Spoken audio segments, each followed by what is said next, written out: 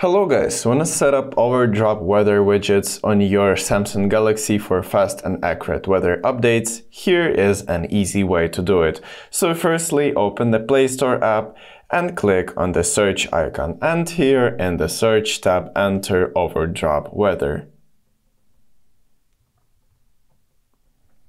Simply tap search and select this app and click install and wait for the installation.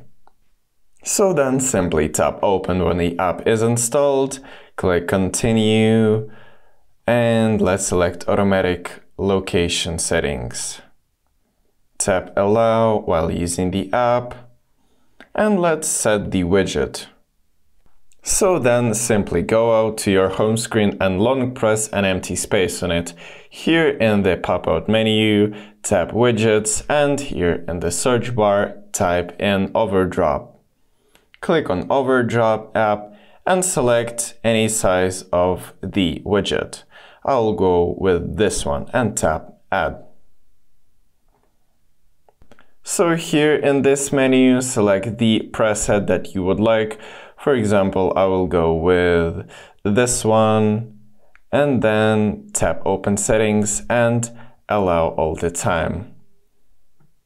And now it should work. Yep, again.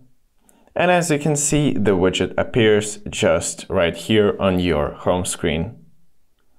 And also you can change the size of the widget just by long pressing it and dragging it to the desired size.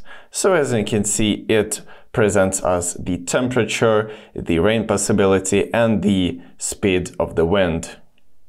And also make sure that your internet connection is active so Overdrop can deliver and update accurate weather data. So if this video was helpful for you, leave a like and subscribe for more tips, guys. Thank you for watching.